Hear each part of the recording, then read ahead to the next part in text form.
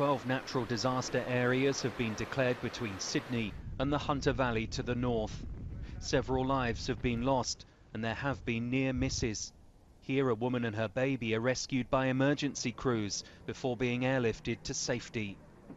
After many hours of uncertainty and seasickness, 2,500 passengers on board a cruise ship stuck in the Pacific Ocean since Tuesday have finally arrived in Sydney Harbour.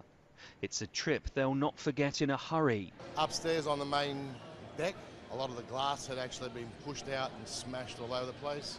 Chairs just turned like lollipops. It's just crazy.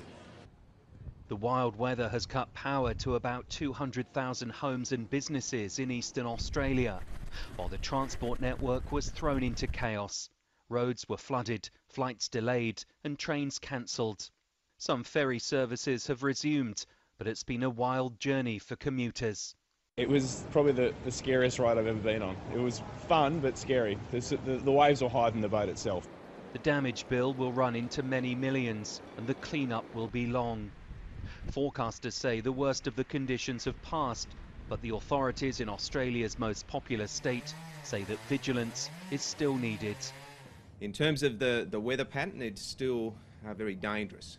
We're seeing continuation of the wind, rain, flash flooding, and really, whilst it is still dangerous, the positive is that there is some easing, but we still have a lot to get through in the next 48 hours. Sydney hasn't seen weather this bad for well over a decade. Parts of the New South Wales coast have been battered by monstrous seas.